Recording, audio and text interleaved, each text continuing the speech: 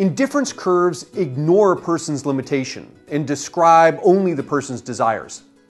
A budget constraint ignores a person's desires and only describes the person's limitations.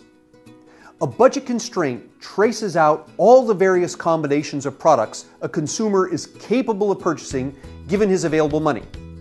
Suppose you have $18 to spend. The price of beer is $1.50 per bottle and the price of pizza is $1.50 per slice. With $18, you are capable of purchasing any number of combinations of pizza and beer. The table here shows 5 possible combinations of beer and pizza you could purchase. We can plot these bundles on a graph. The line is the budget constraint you face when you have $18 to spend and when beer and pizza each cost $1.50 per unit. All combinations of beer and pizza above and to the right of the line cost more money than you have. All combinations of beer and pizza below the line cost less money than you have.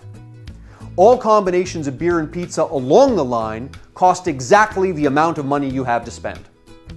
Notice the vertical and horizontal intercepts on the graph.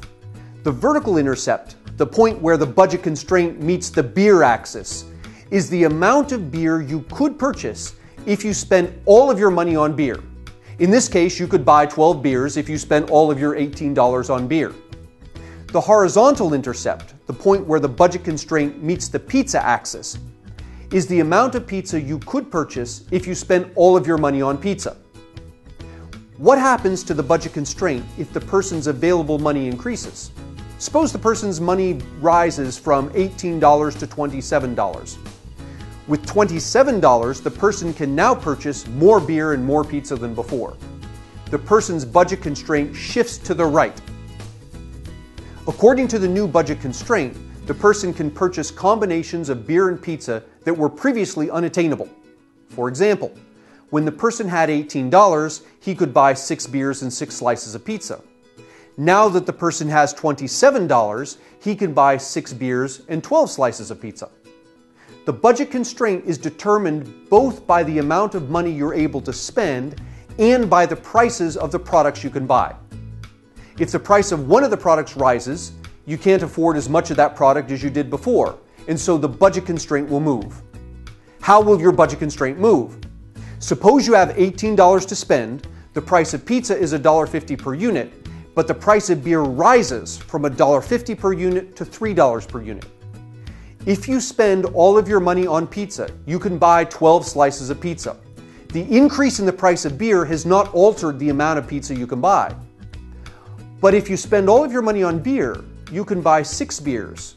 The increase in the price of beer has decreased the maximum number of beers you can buy. Recall that the vertical intercept is the amount of beer that you can buy if you spend all of your money on beer, and the horizontal intercept is the amount of pizza you can buy if you spend all of your money on pizza. The increase in the price of beer causes the budget constraint to rotate to the left.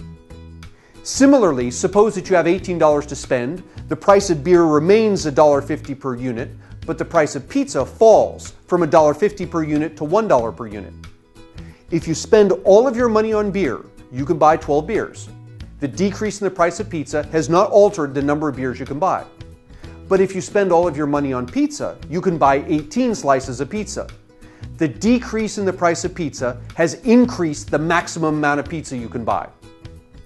The decrease in the price of pizza causes the budget constraint to rotate to the right. We now have 2 tools. The indifference map represents your preferences, how you feel about different bundles of goods, ignoring the cost.